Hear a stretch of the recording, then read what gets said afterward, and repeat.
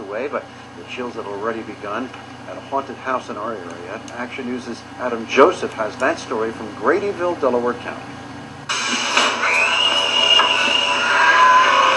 You don't have to go far to find one of the scariest haunted attractions in the country. On a farm, far off the beaten path in Gradyville, Delaware County, lies the Bates Motel. This is what owner Randy Bates does for a living. Tremendous amount of work.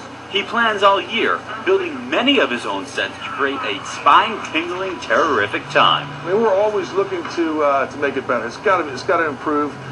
Bigger sets, louder audio. I mean, you always want to. You got to top the year before.